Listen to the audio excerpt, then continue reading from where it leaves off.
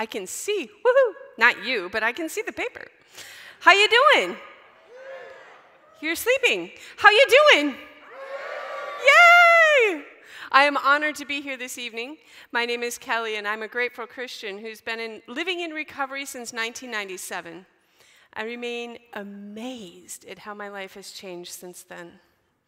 Let's take, what?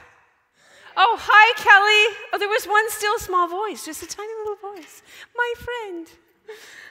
Let's take a moment to pray. Come, Holy Spirit. Come, Holy Spirit, and enter this room. Fill the hearts of us. We are your faithful. Some of us are in this room, some of us are in their homes, some are in their cars, some are at the park. Lord Jesus, all of those who have come to hear this testimony tonight, fill them with your holy grace. All those who really wanted to be here and are not, double it. In Jesus' precious name we pray. Amen. Woo! I love the Holy Spirit, okay? Like, he does stuff. So, I come from an incredibly broken family. Like, oh my gosh. So far, 2 of my 6 siblings have found a way out of the muck that we were born into. We pray for the others. Many things happened to me as a small girl, and then by me as a teen and young adult, that led me to recovery at the age of 25. I was fully broken by the world and by my own choices. Sinful hurts, habits, and hang-ups were all I knew, and my heart was so very cold. I was unable even to try to be a decent person and had very few role models to turn to. My only focus was feeding my addictions and compulsions. I knew there was a void in my heart, but I couldn't tell you what was missing. My parents never once spoke anything about God. I don't remember ever hearing his name or anything about the theory of such a thing, ever. I'm not really all that comfortable talking openly about my story on camera. Sorry, guys. But I'll do my best. My mom was a heavy drinker. There were many pictures of her on there. My dad was a drug user. There are no pictures of him on there. They had my brother and I, and then split when I was 6 months old. They exposed us to some really awful people. I mean, like, wow, you brought your kids there? I began my journey of trying to escape the pain of, them people by drinking alcohol when I was very young, and it worked for a little while. My mind was warped and my heart was broken in so many ways that it seemed I was doomed to live as my parents did. Several step families came and went. My dad finally settled with a woman who had 3 kids from 2 different dads. They were all very broken by life's circumstances as well. The oldest and youngest stepbrothers were her 2 sons, and they're both in heaven now. Well, I hope they're in heaven. By God's grace mercy, I hope to see them. My mom tried marriage several times before she met my papa. I was so sick by the time their wedding came around that I wasn't even allowed to go. He had 2 sons that are younger than me.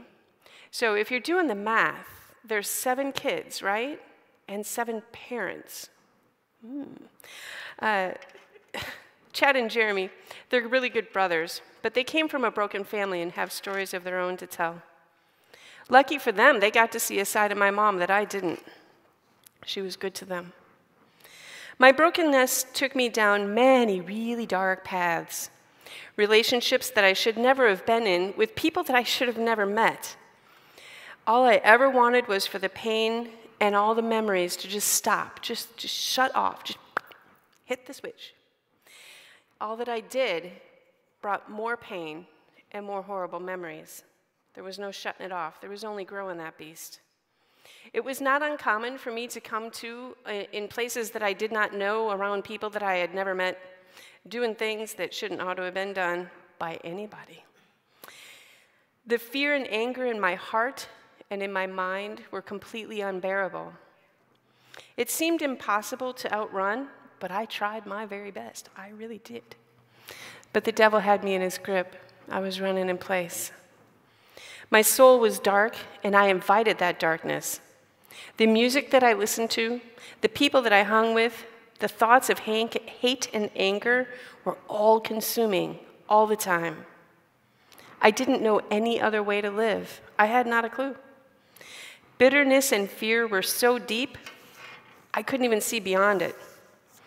I ran from one euphoric event to the next, hoping that it would last more than just a couple of hours. It never did.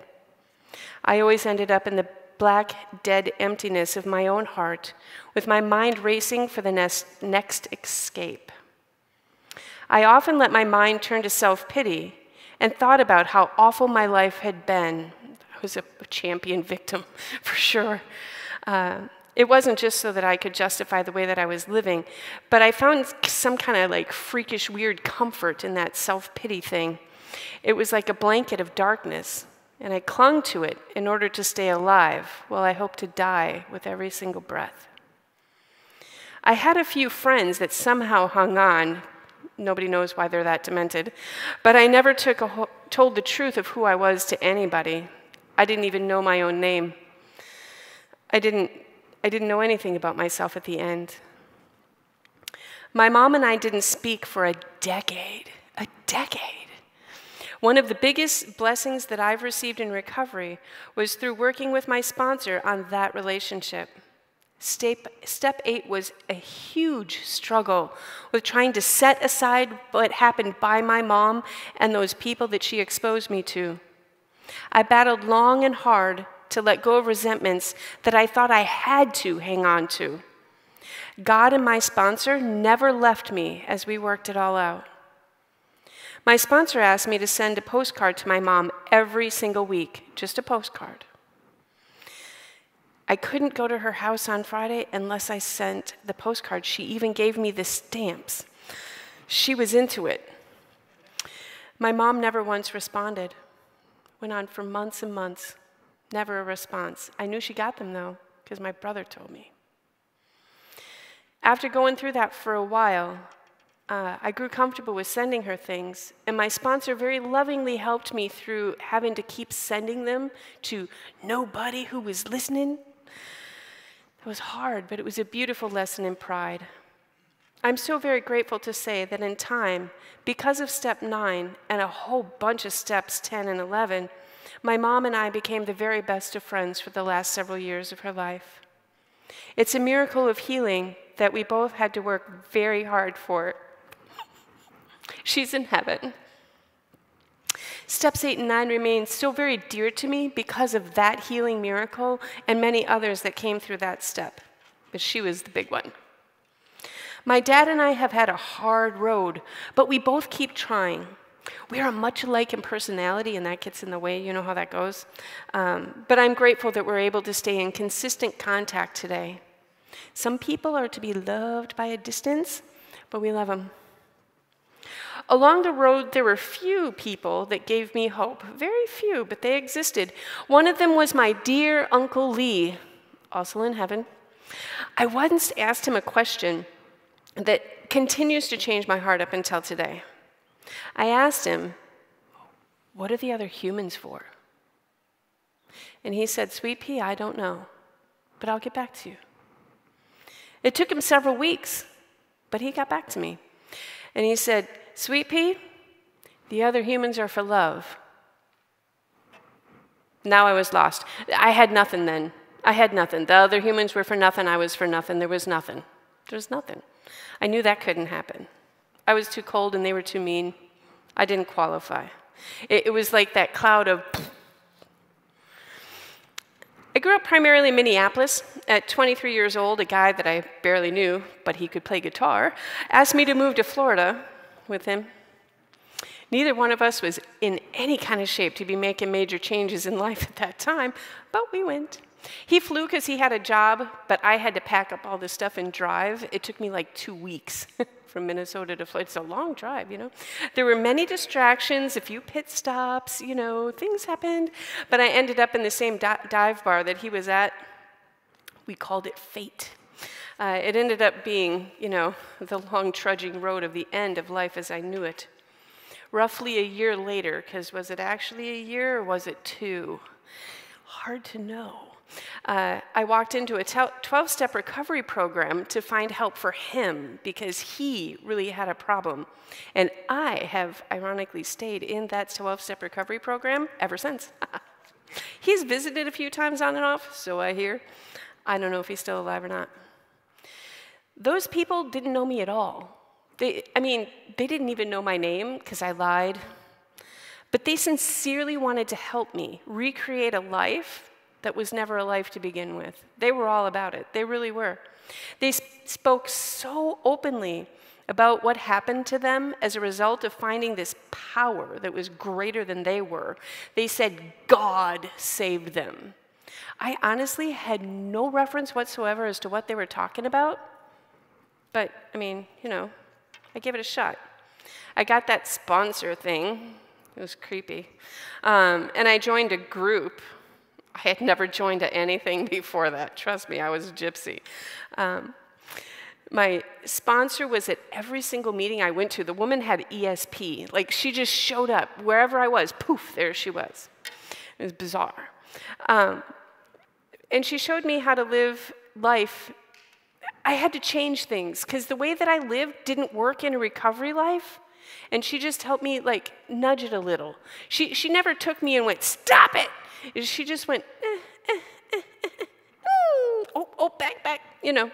She was cool. She was truly a lifesaver and taught me how to pray and how to be accountable. If I didn't call her, you didn't not call her. You just didn't do that. I was incredibly awkward socially, really bad. And I tried to stick with the guys as I had really no idea how to speak to female humans. I tried to avoid those types. I had a real problem with trust. It is true that some women do suck, but so do some guys. My sponsor and I had so she was sober a while when I came across her life, and she hung out with people who were sober longer than her, and some of them were guys, and they had this thing that if any guy came near me, the guy would take him by the shoulder and just walk him over there and tell him, you know what, she is really sick, you don't want a piece of that, trust me. And so, they ruined all of my chances. But honestly, I didn't fight all that hard. I knew that I had to have a new life. I knew that it was done. I knew I couldn't live like that no more. I didn't know if sober was how I was supposed to be living, if this God thing was going to do anything for me at all. But I knew that I couldn't do that. So, I let them go do that thing. I took some of her suggestions part of the time, and as a result, my recovery was very slow the first few years. I had a hard time listening. I didn't want to hear what she had to say. I knew it all. Ha. I'm grateful that I didn't end up, going back to the lifestyle I was in. I really don't know why I didn't. God had other plans. But I did come to find out that a sponsor is only helpful when you call them and take the suggestions.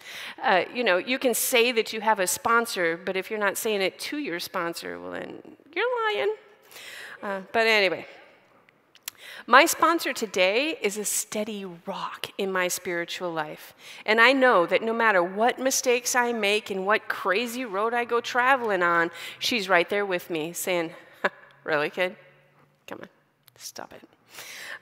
She rolls her eyes a lot, but I know that together we can get through anything that the devil tries to put in front of us. Doesn't matter what it is. Today I trust and love both women and men and have a fair mix of friends. We're commanded to love. In Mark chapter 12, verse 30, we're told, "You shall love the Lord your God with all your heart, all your soul, all of your mind, and with all of your strength." All. Then, in verse 31, Jesus goes on to say that the second commandment is, you shall love your neighbor as yourself. Love and trust are changed in me now. First, I trust Jesus Christ with all that I am, as I am his.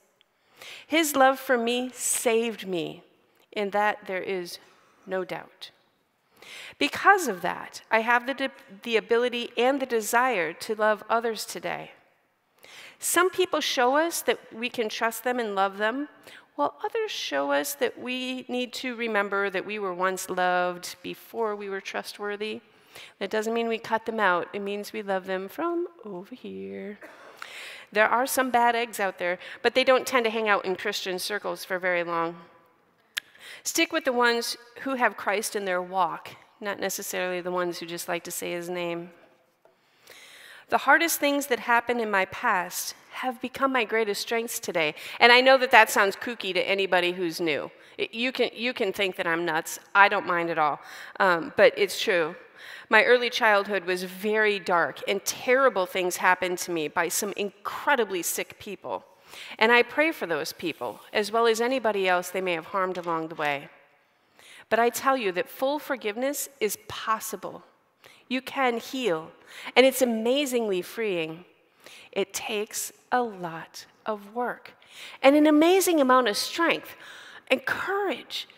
But with the help of Jesus Christ and a good sponsor, and the many people who surround us when we're walking through that stuff, we can be free of our hurts. I am. I can never be grateful enough for that, I can tell you that. So back in the day, in the 90s and early 2000s, we went to dinner almost every single night. There was typically, 15 or more people every night. The unsponsored sat at that end, and the God people sat at the other end, because, you don't want that rubbing off. I usually sat kind of in the middle the first couple of years, because I wasn't one of those. I had a sponsor, but I wasn't one of those, because they were weird. So I was just kind of taking it all in. And I was a quiet person back then. Nobody believes that now if you get within 6 inches of me or maybe 25 feet. Nobody believes that I was really very quiet back then, but I was. God has given me a voice, and the Holy Spirit sends me to places like this and to these crazy people to talk to. He's done some cool stuff. Anyway, there was one lady who always sat at the very end of the table. She looked like this hippie woman, and she was always whispering to the people around her. Psst, psst, psst, psst, psst. You could never hear what she was saying. I honestly thought she was cracked. She just missing a couple of loops or something. I don't know. One night, I ended up sitting really close to her, and she started whispering. And she was whispering this name of some dude that she met that she said made her love all people. She's like, Jesus made me love. I didn't know who that was. I'd never met him. He'd never been at any meeting I was at, so whatever. She was talking about how her whole heart was love because of Jesus. Whatever. She was nuts. I tried to ignore her. I tried to just turn my back a little bit, strike up a conversation here and here, but I kept hearing Jesus real soft in my ear. It was like that still soft voice thing. It was really creepy. And as it was, the person that was sitting catty corner from her invited me to the Newsboys concert the next weekend, and off I went. Joy. It was those 2 a.m. lights that come on, boom! You don't have to go home, but you can't stay here. Well, it was like joy. And I was like, it scared me half to death. And I swore I would never hang out with those people ever again. They were insane. In a way that, I was insane, but we were sane insane, we passed out and nearly died. They were like, joy! Little did I know, Jesus Christ already found a place in my heart. He was drawing me near ever so slow. I am now one of those people at those concerts screaming, joy! Fast forward a few years. We got to get out of that newcomer stuff sometime, right? I got married. I went to college. At the time, I was the mom of 2 little boys. In short, I was crazy from all of life's circumstances and pressures and pulling me in every direction. But I was still sober, and I still went to meetings, and I stayed active in sponsorship. My then husband brought me to celebrate recovery, as he had been invited by a few friends from his recovery meeting. There was that joy again. I stayed away, best I could. But there was a lady named Robin who told me about this Emmaus weekend event that she was leading. She spoke about it like everybody knew all about it, so I went all along because I wanted to fit in. I wasn't going to say, what's that? Heavens, no. So I was, oh, yeah, no, I'm going, yeah. So I got us signed up, and off he went, and then off I went. Having no real idea at all what was happening, I was completely unprepared for what was about to take place in my heart. I saw love in the eyes of so many women, just love. I had never seen anything like it before. I knew most of them, but I didn't look at them like that before. Watching them serve like that was incredibly humbling. It was just like, yes, I'd like some water. Wow. And it wasn't the joy at the concert, it was the joy of the Savior. It was very different. It changed things inside of me. Everybody in the place knew the guy named Jesus. I kept thinking he was going to come to a meeting. I wasn't about to tell nobody that I had no idea what they were talking about and that I really was thinking he was going to come around the corner. Well, one morning he did. But anyway, I was rather naive. I really was. I was rather naive, and I just didn't know. I mean, I'd never been around you type of people before, so it was different. That weekend, the Holy Spirit began using me to serve him before I even knew him. I was told the entire story of Jesus Christ, and I thought you were lying. I was shocked. I couldn't believe you're like, what? I mean, that was like the most ridiculous thing I'd ever heard in my whole life, but I put a smile on my face because, like, can't leave for another 2 days. Yeah. However, the truth doesn't need my permission in order to be true. And that night, I broke the rules. And as soon as everybody went to sleep, I went out for a walk. And I did something. Oh, if that's for me, do tell them I'm busy. I mean, if that's the kids, I'm busy. Really am. So, no, for real, I really am. So are you, actually. The phone's ringing for you who can't hear it. Sorry. So anyway, I went for a walk out into the woods. I kept walking and walking. I went off the grounds. I went off into places that I really shouldn't have been. But I asked him, who are you? And why are you after my heart? Because I could feel him. I could feel him wanting to be after my heart. I wasn't too pleased about it. And I was rather rebellious. Like, who are you? And what do you want? Like, I honestly didn't think he'd respond. I really didn't. I mean, everybody knew that he was real but me. But, like, I was so convinced that the story was made up. Oh, I was wrong. The response was so subtle, so small, that had I not been fighting against it so hard, I would have missed it altogether. I wouldn't even known it happened. He literally used my rebellion to prove himself to me. He revealed himself completely, who he was inside of my heart. The next morning, I was completely afraid to talk because I didn't know what was, like, am I a freak now? Just tell me if I'm a freak now. I didn't want to be a freak. You people were freaks. I was normal.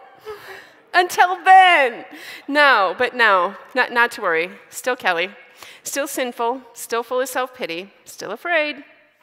I was going home exactly the same as I came. Oh. Or so I thought. Members of my church asked me to go to the, I really am going to break it, asked me to go on the Cursillo weekend a couple of months later. Having heard of Cursillo on the Emmaus walk, I thought I knew exactly what was going to go on. Nope. Wrong again. I hope you're seeing a pattern. I'm often quite wrong, especially when it comes to God's plans. Like, yeah, no, honey, go that way. I don't want to. Didn't ask you. Right. I was barely on the ground, and Jesus freaked out inside my heart. I was bawling the whole time. Like, I was just like a sniveling mess.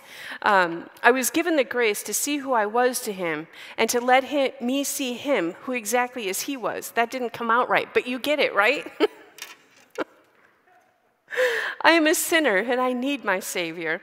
I need him like air, food, and light, and maybe a little bit more than that. I mean, like, I have to have him. It's an addiction stronger than one that I ever lived in before. It's like, I don't know. My hurts came forward that weekend, and I laid them at his feet in a completely different type of a way, and I've left them there. though I continue to work the steps to look at where I came from in order to seek a new understanding and to help other women who were hurt like I was. The women of my church held me as I walked through these things. They didn't understand it, and I didn't use a whole lot of words, but they could tell that there was some mental and physical and spiritual healing going on. I didn't think it could ever heal, but the process was very deeply begun then and has continued to today. I was safe there, and I was so incredibly loved. I barely remember what that emptiness used to be like. Like, I can talk about it, and I can relate to it when I hear it, but I don't have it. Several years have gone by now. I graduated college, top of my class with honors. I had gold cords, 3. I barely graduated high school, but apparently I'm brilliant. Who knew? I mean, like, no, seriously, for real. If you turn in the work, you get the grades. That's the whole thing. Like, I would have never thought of that. Anyway, my marriage ended. But we built a kind of a friendship, so our kids don't live in strife. They don't live in that, divorce for, I hate him, I hate her. No, we're good. He comes for Christmas. I have a simple little life as a single mom. You could see many, many pictures of my kids, most of them when they were young. They're big now, as you saw a couple of times anyway. They don't take pictures as much now. They smell. Anyway, if they ever hear this, they will kill me. I have a few close friends and a few others who I can call at any time, who I know that I can trust with my whole entire heart. And I get those calls every once in a while. It fills my heart with gratitude. I do long for the married life, but I have not yet been brought back to it. But I know that Jesus has a plan for my life, and I trust his timing in all things. I'll wait. He's my main squeeze. I'm good. I'm active in my recovery program, attending several meetings a week. I sponsor women who are serious about working the steps, and I'm co-leading a step study on Monday night at my CR. Let me know if you're interested. We've got places open.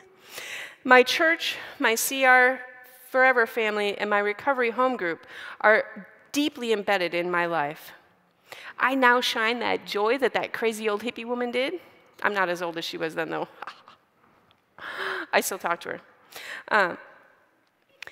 I make mistakes. I sin. I'm still Kelly. But I run to Abba. I run. I seek forgiveness. I'm so grateful for confession. I ask him, Lord, heal me. Help me. I'm so sorry. And he takes me right back. His grace and mercy are new absolutely every morning. He loves his wayward daughter. I was told that the way of the cross is a road that narrows as it goes along. I had no idea what that could possibly mean when I heard it. Like, the road narrows. What road? Yeah, I have a better understanding now. What I used to think of as like a bad habit that I ought to not do, something like easy, like cussing or something. Like, well, maybe not that one. I might still do that one. But anyway, those other bad habits, I would never dream of doing now. They're so yucky, I'd be like, oh, I'm not doing that. My perspective is just so different. I was earnestly worried, I really was, truly worried that I was going to become some boring old hag if I accepted this savior guy. Yeah, I'm not. I'm not. I'm way too busy living in joy to be boring. I still get mad at my kids. I still pitch a fit when I don't get what I want. I mean, I do. If you don't, or you say that you don't, I don't believe you. But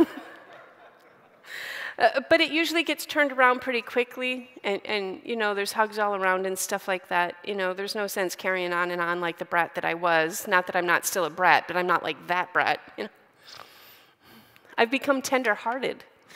From that cold, empty, brutal woman to this tender-hearted little, people call me a sweet church lady. They have no idea. I think it's wonderful. I really do. I think it's absolutely wonderful. A verse that has been speaking to me as I prepared for this talk is from Ephesians chapter 5, verses 8 and 9. It reads, "For you were once darkness, but now you are light in the Lord. Live as children of the light. For light produces every kind of goodness and righteousness and truth." Thanks for listening to me.